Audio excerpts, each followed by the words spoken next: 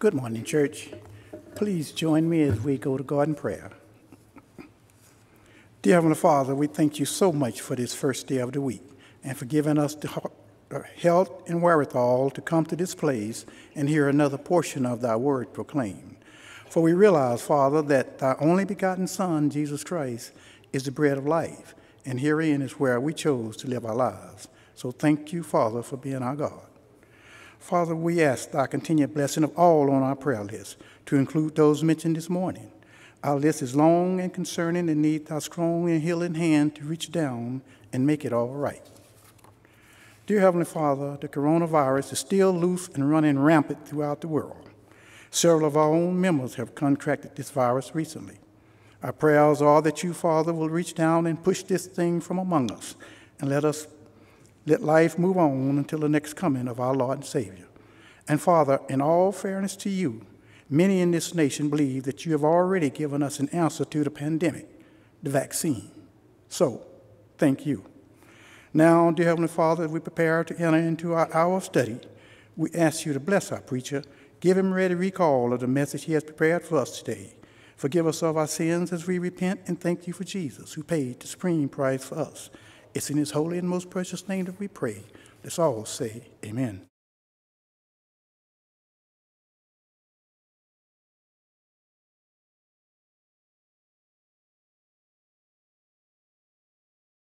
Let's sing song number 981.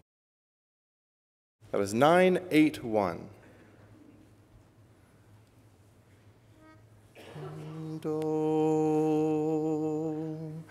The law of the Lord is perfect, converting the soul. The testimony of the Lord is sure, making wise the simple. More to be desired are they than gold, yea, than much fine gold. Sweeter also than honey, and the honeycomb. The statutes of the Lord are right, rejoicing the heart. The commandment of the Lord is pure, enlightening the eyes. More to be desired are they than gold, yea, than much fine gold. Sweeter also than honey, and the honeycomb. The fear of the Lord is clean, enduring forever. The judgments of the Lord are true and righteous altogether. More to be desired are they than gold, yea, than much fine gold. Sweeter also than honey, and the honeycomb.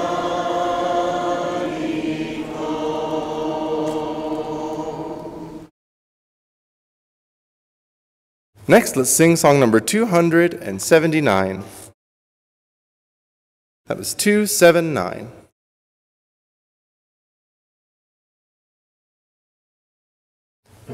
Do me.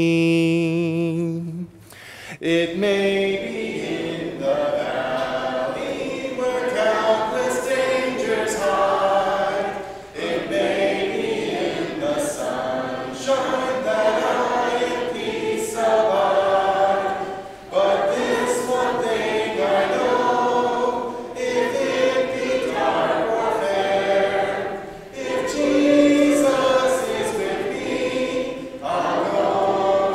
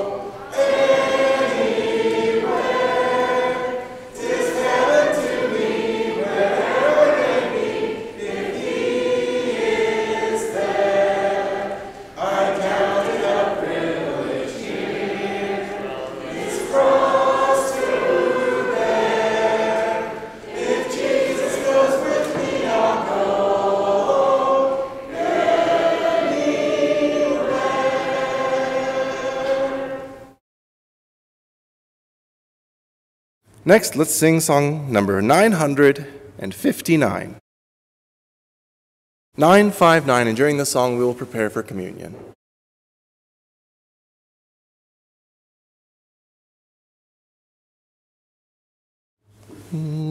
Do so.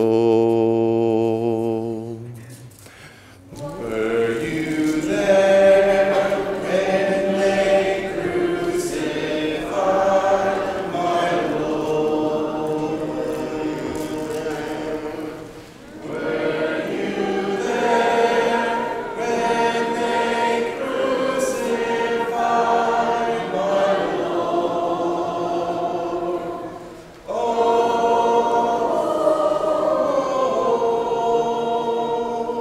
Sometimes it causes me to tremble, tremble, tremble. Were you there when they crucified my Lord? Were you there when they nailed him to the tree? Were you there when they nailed him to the tree? Oh,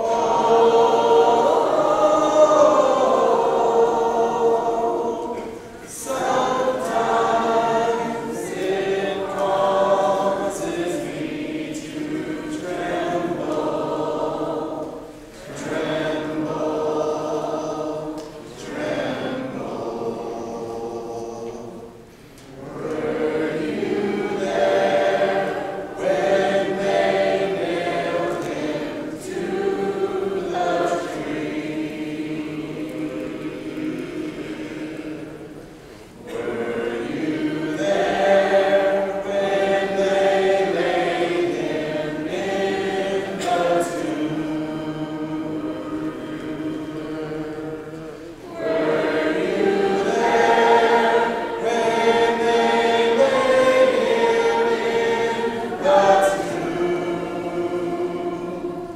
Oh,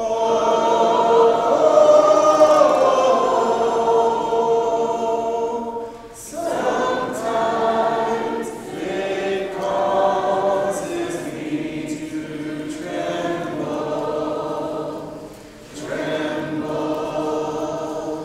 tremble.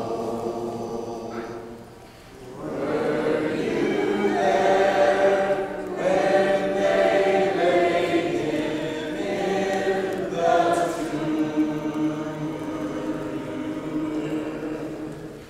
Were you there when he rose up from the grave? Were you there when he rose up from the grave? Oh,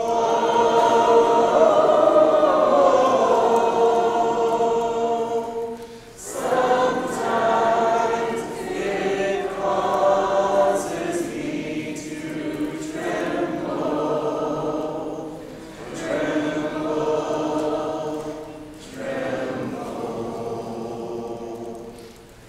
Were you there when he rose up from the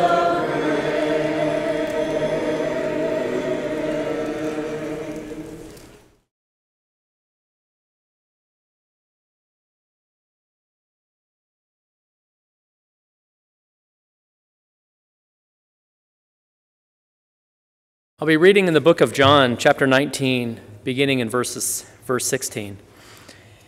Then delivered he him therefore unto them to be crucified, and they took Jesus and led him away. And he, bearing his cross, went forth into a place called the place of the skull, which is called in Hebrew Golgotha, where they crucified him, and two other with him, on either side one, and Jesus in the midst. And Pilate wrote a title and put it on the cross, and the writing was, Jesus of Nazareth, the King of the Jews. Let us now pray for the bread. Our Almighty Father in heaven, we come to you now thanking you for Jesus.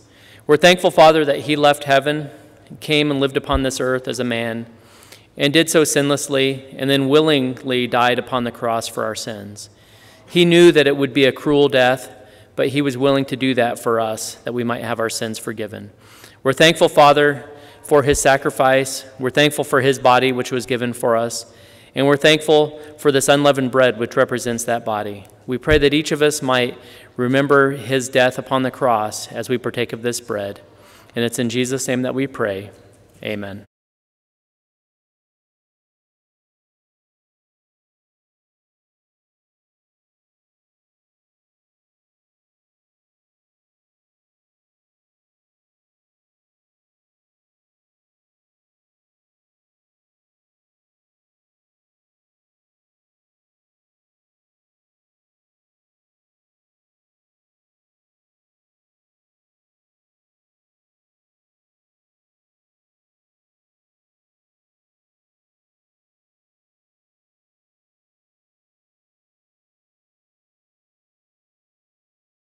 Let us now pray for the cup.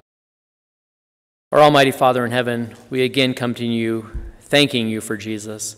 We're thankful, Father, for his blood that was shed for our sins. We know that it is through his shed blood that we might have our sins forgiven. We know that Jesus was willing to drink the cup that was before him, and we're thankful to you for that. We're thankful for his blood that was shed, and we're also thankful for this unfermented fruit of the vine, which represents that shed blood. We pray that you be with each of us as we partake of it. It's in Jesus' name that we pray. Amen.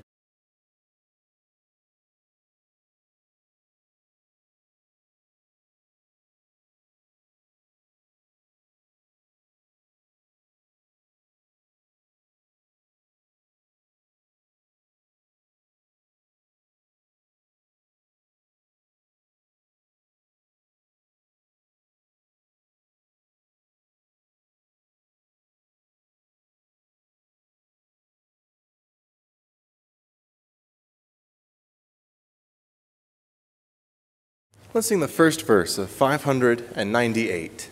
That was 598.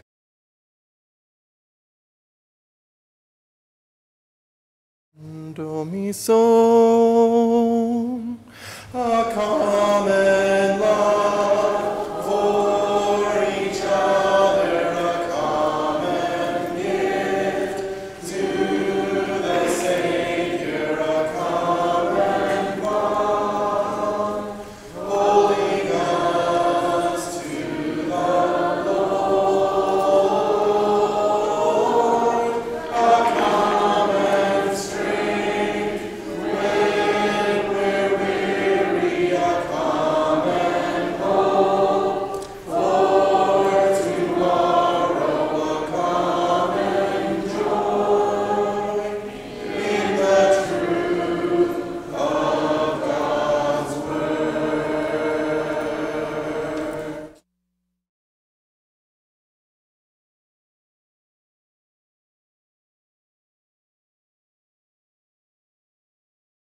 We now have the opportunity in our worship this morning to give as we were taught in the New Testament. Let us pray. Our Heavenly Father, we come before you now, thanking you for everything that you give us. We're thankful, Father, that we live in the United States of America and the freedom that we have here. We're thankful, Father, for the places that we have to live, our clean water, our food, our clothing, our transportation, our access to health care, our security. All the many things that we have, Father, are from you, and we're thankful that we live here now in this time in history. We pray now that as we look to give back to you, we do so as we have already purposed in our hearts, that we each might give abundantly, and that we do so with the attitude of the things that we have aren't truly ours, but they're yours, and that we're just stewards. We pray, Father, that as we give, we do so with the right attitude, and we pray that these funds are used wisely, that we can have an impact not only in this area, but in the entire world. It's in Jesus' name that we pray. Amen.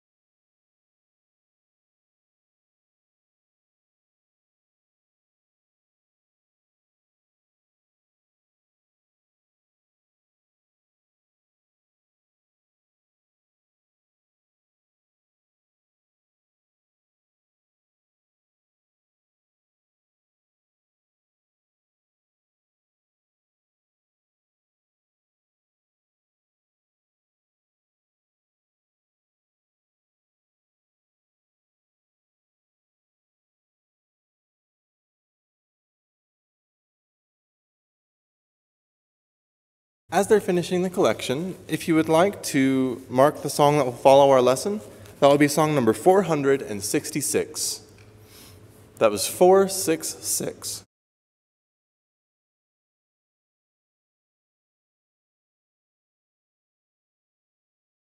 And the song that will be before our lesson will be song number 625. That was 625. And if it's not a burden to you, let's stand as we sing.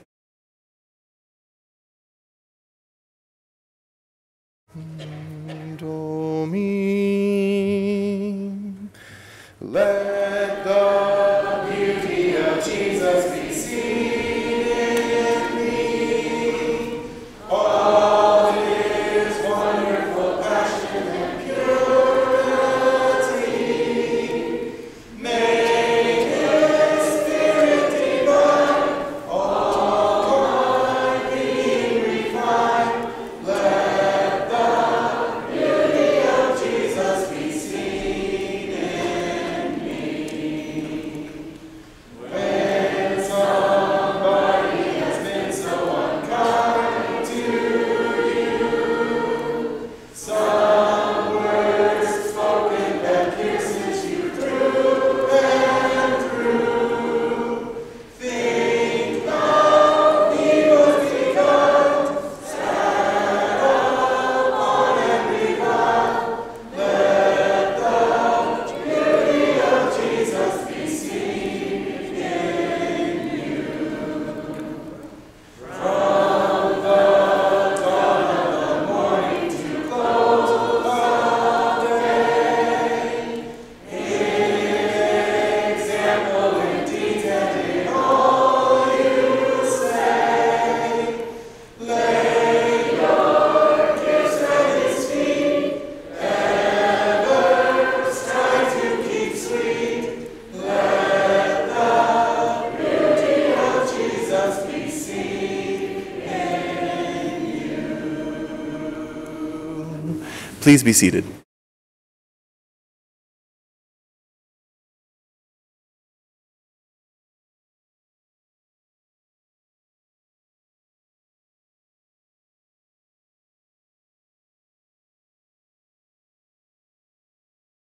Today's scripture reading is John 14:27.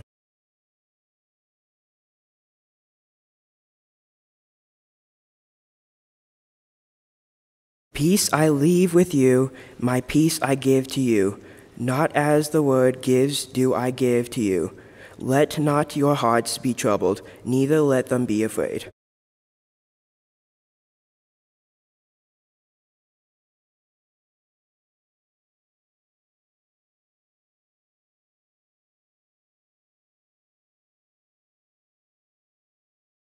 As Jesus was preparing for his imminent arrest and trial and crucifixion, speaking to his disciples, he displayed an attitude of sober confidence.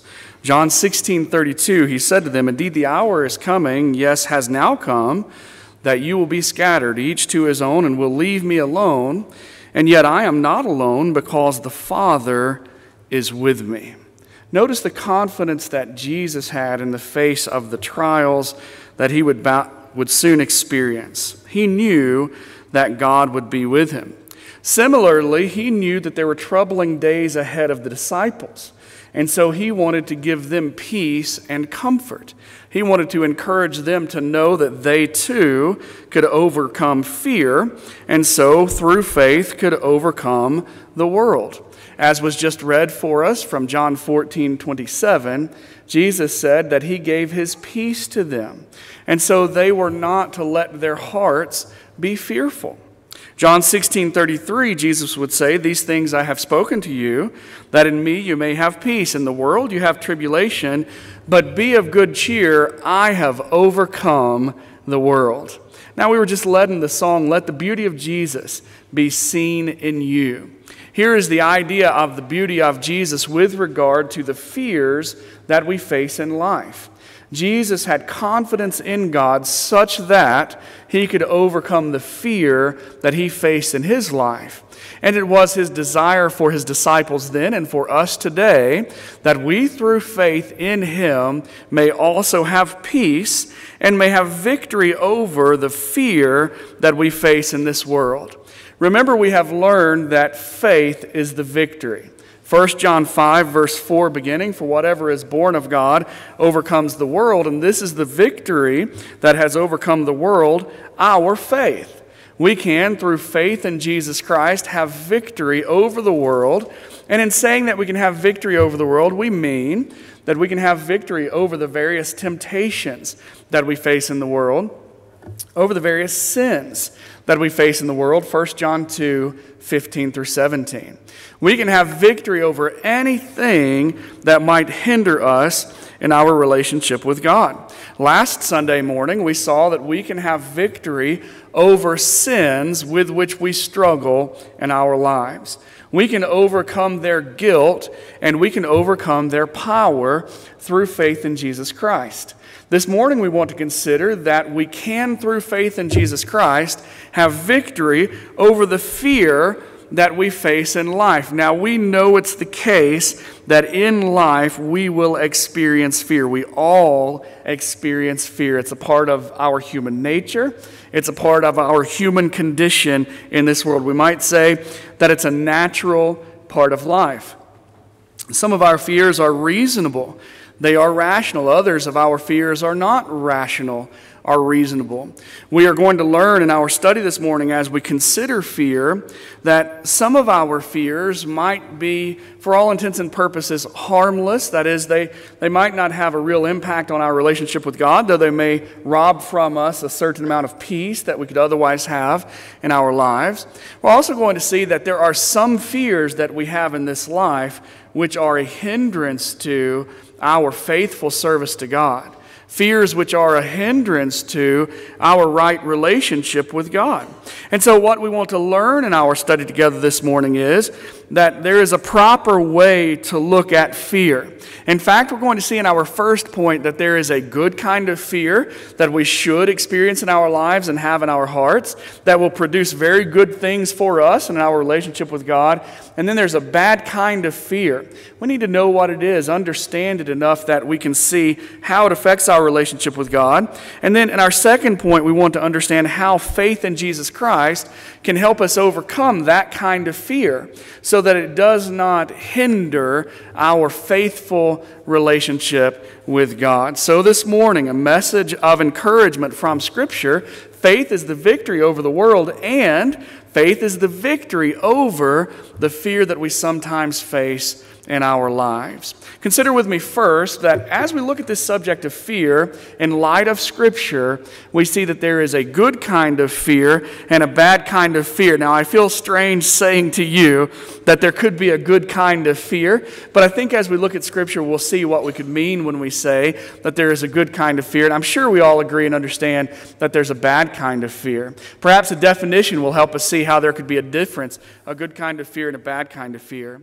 The American Heritage Dictionary says first that fear is a feeling of agitation and anxiety caused by the presence or imminence of danger. And so probably when we think of fear, this is the first kind of fear that we think of, that anxiety or agitation we feel in the presence of imminent danger. But then there's a second kind of fear, or at least a second definition of fear, and that is an extreme reverence or awe as toward a supreme power, an extreme reverence or awe as toward God. So when we say then that there's a good kind of fear, one which produces benefits in our lives, I imagine you know right away which fear that is, right? That is the fear which is an extreme awe or reverence toward God. So consider with me that good kind of fear, that extreme reverence or awe as toward a supreme power. Now, here is a kind of fear that we would feel in our hearts and in our minds as we think about God, if we are thinking about God correctly and if we are thinking about ourselves correctly. Imagine for a moment if you were in the presence of God Himself, like Isaiah in the throne room of God. What do you suppose you would feel? don't you think that you would probably feel some fear?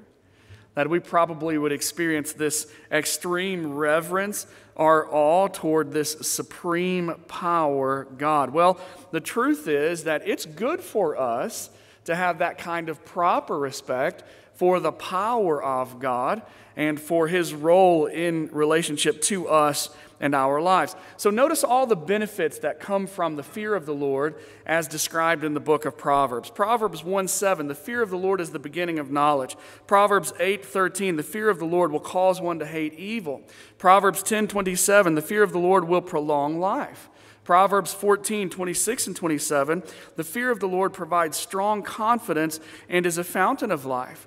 Proverbs 16:16, the fear of the Lord prompts one to depart from evil. That's right, isn't it? If I fear God, I don't want to do evil and meet Him in judgment, do I? Proverbs 19:23, the fear of the Lord leads to living a satisfying life and one in which one is spared much evil. Proverbs 22, verse 4, the fear of the Lord is the way to riches and honor in life. Now, when we look at the fear of the Lord, this idea of an extreme reverence or awe before God, we could say this is a good fear, isn't it? Because it produces these great benefits in our lives. We could even say this is a reasonable or rational fear. It's wise for us to feel this kind of fear and to allow it to have its effect on our hearts and on our choices in our lives. Consider the words of Jesus, Matthew 10:28. Do not fear those who are able to kill the body but are not able to kill the soul, but rather fear Him who is able to destroy both body and soul in hell. Notice that Jesus says here's a rational fear. The rational fear is to fear God. Don't fear man, but do fear God because of the power that God has. The power to judge us. The power to judge our souls. We're told to work out our own salvation with fear and trembling, Philippians 2, verse 12. Well, what role does this fear play with regard to our salvation? If I fear God as I should, then I would want to be in a right relationship with God. I would want to be saved from my sins so that when I meet God on that day of judgment, I will meet Him prepared to hear that well done, thou good and faithful servant. So first there is this good fear. Now Meister Eckhart, a theologian of the 13th century, said the right fear is the fear of losing God. The fear of God is a right fear to have in our lives. Oswald Chambers draws out the importance of this fear, particularly in relation to the bad kinds of fear that we experience, the kinds of fear that rob us of our peace and that would hinder our relationship with God. He says this, the remarkable thing about fearing God is that when you fear God, you fear nothing else. Whereas if you do not fear God, you fear everything else. So here is a good fear to have in our lives. When we fear God, we don't have to fear anything else. That's the message of faith as the victory over fear. So let's have this good fear, the fear of God in our hearts and in our lives.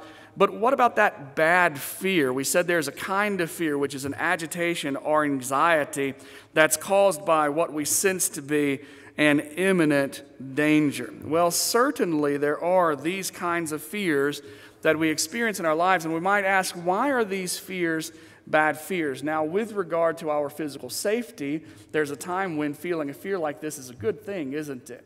Because it will prompt us to protect ourselves, to preserve our lives, perhaps to fight for our lives or to flee or to run away for our lives. But oftentimes, we feel these kinds of fears with regard to dangers which are not real. That is, we believe there are dangers there, but in fact, there aren't dangers. Maybe we would say we feel anxiety, or we find ourselves worrying about things that are beyond our control, things that very likely will never come to pass, but which in the meantime will rob us of our peace. God doesn't want us to have that kind of fear. He wants us to overcome that kind of fear, not to be anxious for anything, Philippians 4:6, but rather through prayer and supplication to make our requests known to God and to thus experience the ruling of the peace of God in our hearts and in our lives. Now, we might say of these kinds of fears that they aren't necessarily sinful in that sense. They may not hinder our relationship with God, but they certainly could hinder our full joy and happiness, our peace in Christ, in this life. Now, you could probably make a list of the kinds of fears that fit into this category, and I'm going to name here for you a dozen or so of these kinds of fears. You probably experienced some of these. There is the fear of speaking before a group. Maybe you've experienced that. The fear of heights, the fear of insects and bugs. I one time saw one of the strongest people I've ever known in this life run across a house because a spider crawled out from under the couch onto the living room floor. We understand this kind of fear, don't we? Okay, the fear of deep water, financial problems, the fear of disease, the fear of flying, of loneliness, fear of dogs, fear of riding in a car, driving, the fear of the dark. I like to rephrase that as the fear of the thing that's in the dark, right?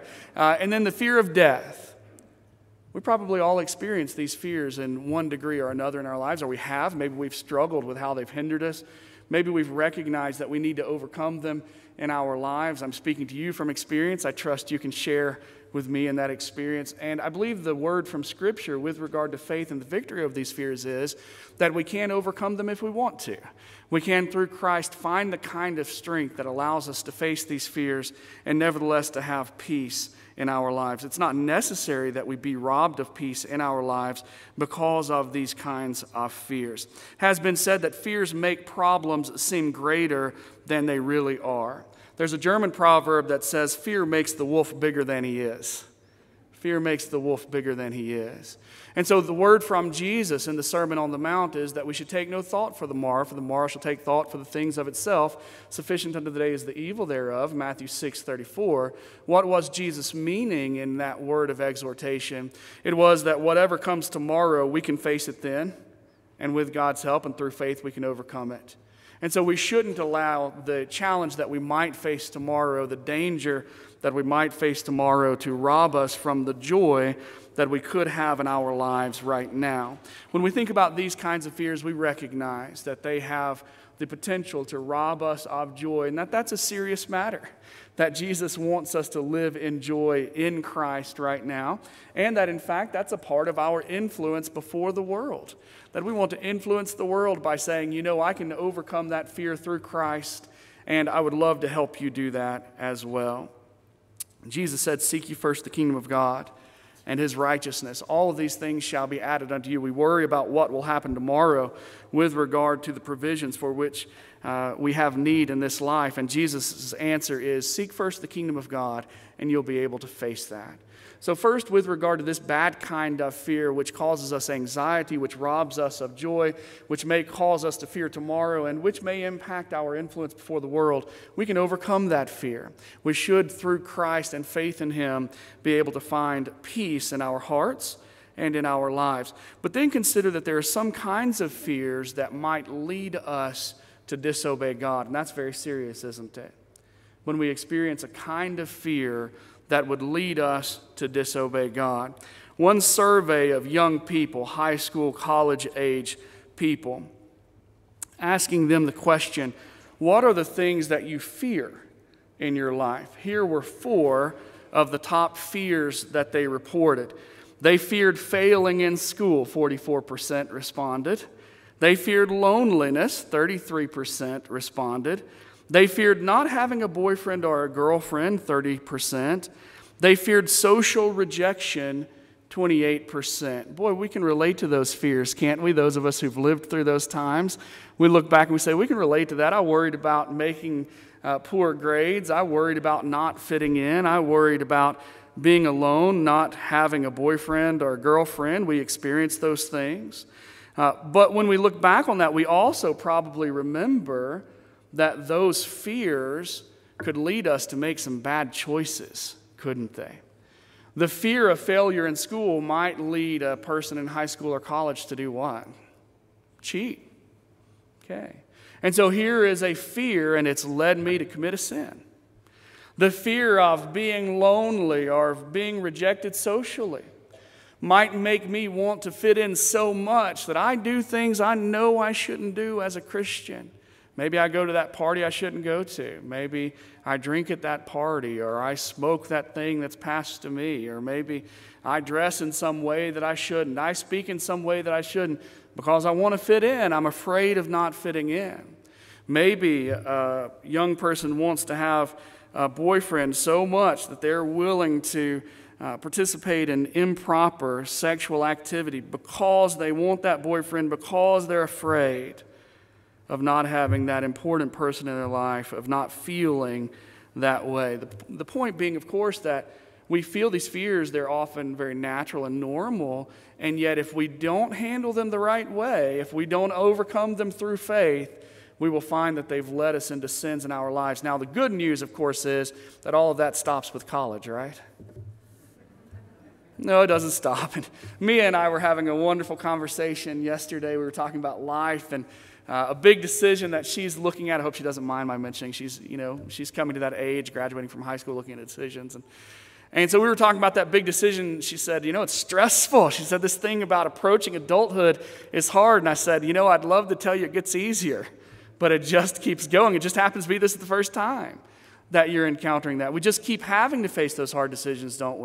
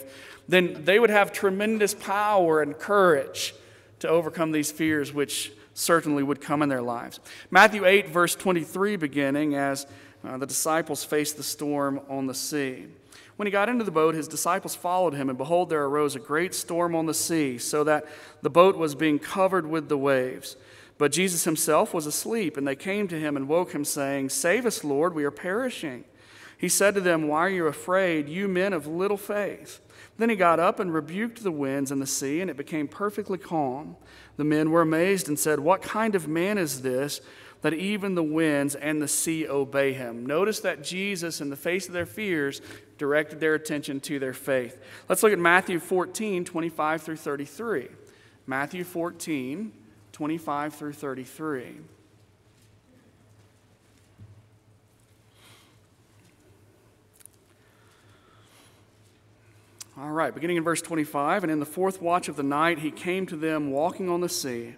When the disciples saw him walking on the sea, they were terrified and said, "It's a ghost," and they cried out in fear.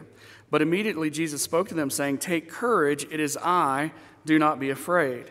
Peter said to him, "Lord, if it is you, command me to come to you on the water." And he said, "Come." And Peter got out of the boat and walked on the water and came toward Jesus. But seeing the wind, he became frightened, and beginning to sink, he cried out, "Lord, save me." Immediately Jesus stretched out his hand and took hold of him and said to him, "You have little faith, why did you doubt?" When they got into the boat, the wind stopped, and those who were in the boat worshipped him, saying, "You are certainly God's Son." Notice the statement to Peter, "You have little faith, why did you doubt?" Peter needed to have a greater faith so that he could overcome this fear. Okay, let's look at Luke chapter 12, beginning in verse 27. Luke chapter 12, beginning in verse 27.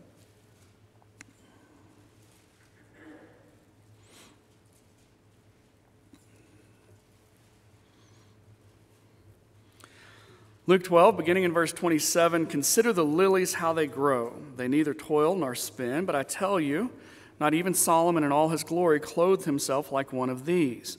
But if God so clothes the grass in the field, which is alive today and tomorrow is thrown into the furnace, how much more will he clothe you? You men of little faith, and do not seek what you will eat and what you will drink, and do not keep worrying. For all these things the nations of the world eagerly seek, but your Father knows that you need these things.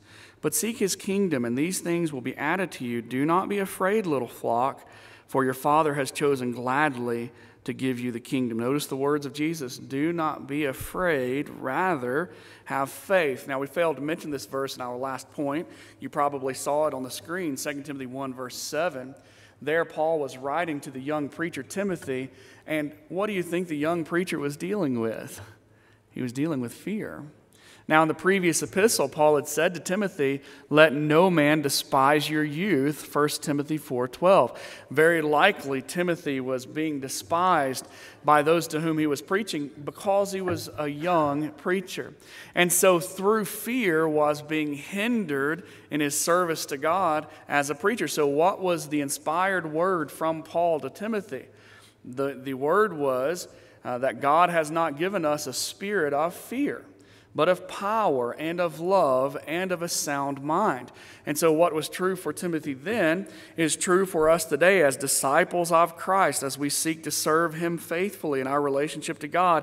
God hasn't given us a spirit of fear, and yet we very often struggle with that spirit of fear, don't we?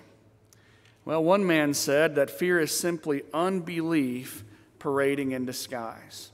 As we feel that fear in our hearts and our lives, especially if that fear overcomes us, then we may need to take a long, hard look at our faith. Is our faith placed where it should be? Is our faith in Jesus Christ, the Son of God? That's where John says it has to be in order for it to be the kind of faith that will give us the victory, 1 John 5, verse 5. And then we may need to allow Scripture to talk back to some of those fears. Have you ever learned this coping mechanism that if you feel a fear, you talk back to the fear? You tell yourself the reasons why you shouldn't be afraid of that thing of which in the moment you're feeling afraid. And very probably if you've used that method, you've found just how effective it is that you can coach yourself by talking back to that fear such that you can overcome it and do the things that you just felt like you couldn't possibly do. Well, from Scripture, there's much that we could say in talking back to our fears. In fact, what's interesting is when we look into Scripture, it is clear that God has anticipated the fears that we would feel, and He has given us ways to talk back to those fears. In fact, we might say that God has done what we sometimes call a pre-mortem. Are you familiar with a pre-mortem? You know what a post-mortem is, right? After someone has died, they will go back and do a post-mortem and find out what was the cause of death, what went wrong here. I have a friend who was coached in sales in the business world to overcome fear by doing a pre-mortem. Pre-mortem was, what are the things that I might face that might cause this to fail? All right, let's go ahead and look at those beforehand so that should one of them come up, I'm ready for it. And I know why I can overcome it. I know my strategy for overcoming it. I know what the answer is that I'm going to give to that fear so that I can overcome it. I'm going to do a pre-mortem. I'm going to consider the worst case.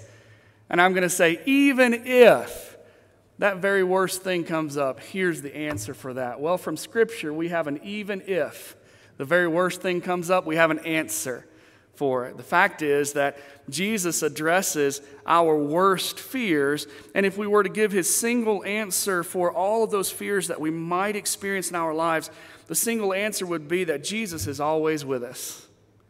Doesn't matter what we might face, what might come up today or tomorrow, and I know there's some very serious things that come up. We know that. We've experienced it. We're praying about some of those things right now. But whatever it is, we can face it, and we, through faith, can overcome it because Jesus is always with us. Matthew 28, verse 20, the fear of what we might face in life, Jesus' answer is, I am with you always, even to the end of the age or to the end of the world. Well, what's going to come up tomorrow? I don't know, but I know who will be there with me. Jesus Christ will be with me as I face whatever it is. Now, what does that allow me to say? It allows me to say that I will not fear and I will not be dismayed. I will be of strong courage, just as Joshua was going into the promised land, Joshua 1, verse 9. It allows me to say, as the Hebrews penman said, the Lord is helper, my helper, I will not be afraid. What will man do to me? Well, what could man do to me in this life that I cannot endure, that I cannot overcome because Jesus Christ is with me? Well, what about the fear of death? We all experience the fear of death, don't we? Sometimes in worse ways than others, maybe because of things we see, things we experience, people that suffer, lives we lose, and so we feel that fear, and there's an answer for it. Hebrews 2, verse 14 beginning, therefore, since the children share in flesh and blood, he himself likewise also took part of the same, that through death he might render powerless him who had the power of death, that is, the devil, and might free those who through the fear of death were subject to slavery all their lives. Notice many are subject to the slavery of the fear of death all of their lives, but through Christ we can be freed from that fear. Why? Because Jesus overcame the power of death and of the devil. And so through that, he offers to us the promise that we as well can overcome death in the resurrection through Christ. Because of that, we don't have to fear what lies beyond this life. Paul said, for to me to live is Christ, and to die is gain, Philippians 1:21. Jesus said, do not let your heart be troubled. You believe in God, believe also in me. In my Father's house are many mansions. I go to prepare a place for you. And if I go and prepare a place for you, I'll come again and receive you unto myself, that where I am, there you may be also. John 14:1-3. We don't have to worry about what lies beyond this life, and we don't have to worry about how this life might end. Paul said, I'm now ready to be offered. The time of my departure is at hand. I have fought a good fight. I have finished my course. I have kept the faith. Henceforth there is laid up for me a crown of righteousness, which the Lord, the righteous judge, shall give to me at that day, and not to me only, but to all them who love his appearing. We can, through faith in Jesus Christ, have victory over fear. We can be certain that we are going to face fear in our lives, but we don't have to be overcome by it. We don't have to live in a spirit of fear. We don't have to give up the peace and joy that we should have in our lives through Jesus Christ. We can have victory over fear through faith. We can live courageously and joyously and peacefully in Jesus Christ, and those of us who wear the name Christian are striving to do that. We'd love to encourage anyone today who is ready to live that life to make that decision. If you haven't begun living the life of the Christian, the life of courage and of joy and peace, we'd love to help you do that this morning. If you'll come in faith and penitence, confessing the name of Christ, we'll be happy to immerse you in water for the remission of sins. It may be that you've done that. Perhaps you've been overcome by fear and so have fallen into sin. We'd love to pray with you so that God could forgive you, so that you could live your life courageously and joyfully in Christ. If you have a need, if there's a way that we could pray for you, please make it known right now as we stand and as we sing. Would you live for Jesus and be always true and good? Would you walk within the narrow road? Would you have him bear your burden, carry all your load? Let him have his way with thee. His power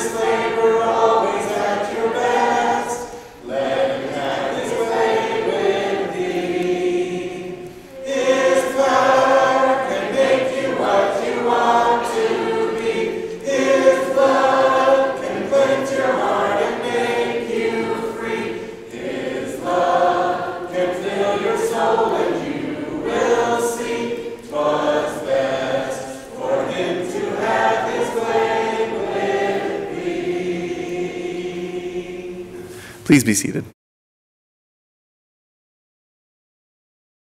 Our final song this morning will be song 571. That was 571, after which we'll be led in prayer.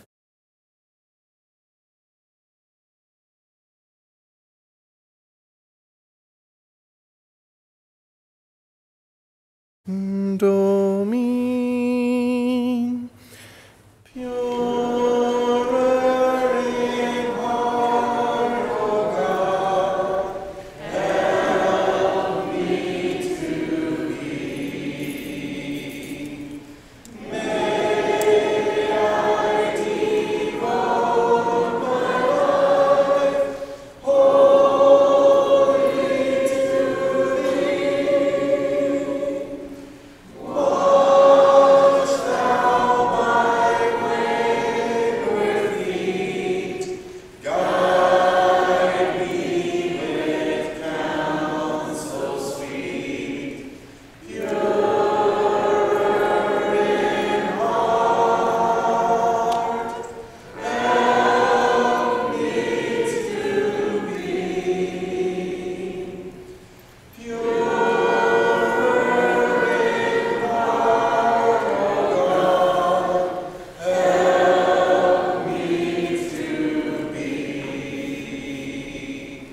Teach me to do thy will, most lovingly. Be thou my friend and guide. Let me with thee abide. Purer in heart, help me to be. Purer in heart, O God, help me to be. That I thy holy face one day may see. Keep me from secret sin. Reign thou my soul within. Purer in heart, help me to be.